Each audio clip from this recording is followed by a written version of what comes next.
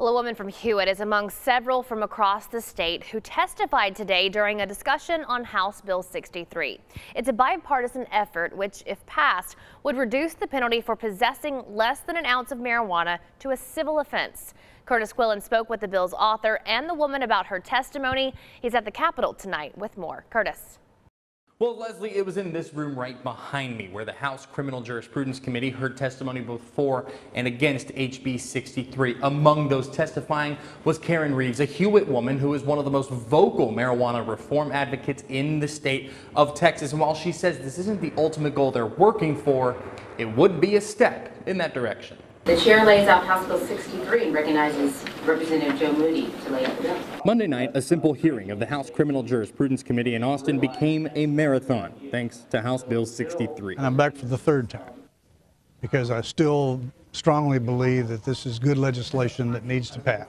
HB 63, introduced to this legislative session by Democratic Representative Joe Moody from El Paso, would eliminate jailing for possession of less than an ounce of marijuana in Texas, making it a civil offense. Karen Reeves with Centex Community Outreach in Hewitt was one of several people who flocked to the Capitol grounds to testify. Well, this bill is a great bill to support because it would actually take the criminal penalty down to a civil penalty to where you could pay a fine, and we have like bipartisan support. Of the 5 listed sponsors of the bill, 3 are Republicans. Having Republicans on this bill is nothing new, but having Republicans seek me out saying, I want to sign on to your bill, I would like to help you on your bill, that is new. For Reeves, the testimony was largely about her son Alex's story. She says Alex was arrested for being, quote, in the wrong place at the wrong time while on leave from the Marines, and that it's affected his ability to get work and move out on his own. Currently, he's not able to pass a background check. He's not able to move forward in his life, and people that get arrested for minor possession become stagnant in life.